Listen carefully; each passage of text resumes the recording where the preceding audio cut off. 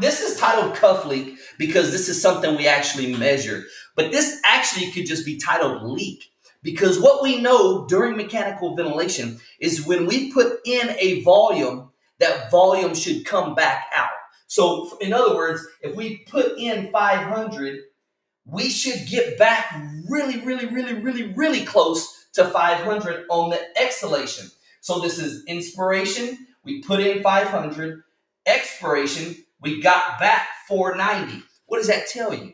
Oh, what we put in, just about all of it came back, because the gradient is only 10 mLs, which is lost in the circuit, just fine.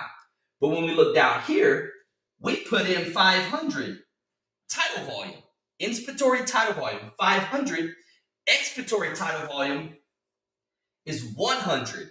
What's the gradient? What's the difference between the two? 400 milliliters.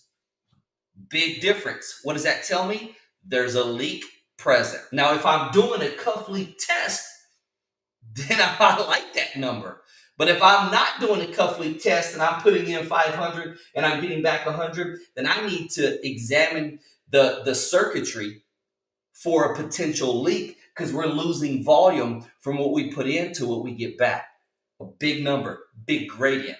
It tells me something.